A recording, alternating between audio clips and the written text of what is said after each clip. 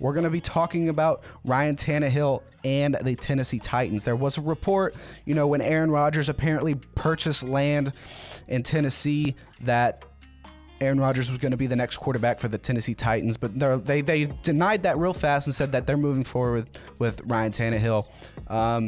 Now, obviously, they're going to say they have confidence in their quarterback. They're not going to just be like, yeah, that's true, we're going to chase after Aaron Rodgers. And then what kind of relationship would that have created between Ryan Tannehill and the Titans? So, of course, they're not going to, you know, just straight up accept that they're going to shoot for Aaron Rodgers here. But I just don't believe Ryan Tannehill is not going to take the Titans to a Super Bowl. And I had somebody before the season started saying Titans are literally Super Bowl contenders. I said no. The Titans are not Super Bowl contenders. They are playoff contenders, and that is exactly what they were. And I think that's the best that they'll be, is playoff contenders season after season. But Ryan Tannehill is not the quarterback to take him to a Super Bowl. Vrabel's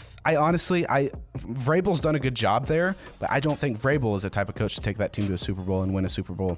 They just have several issues.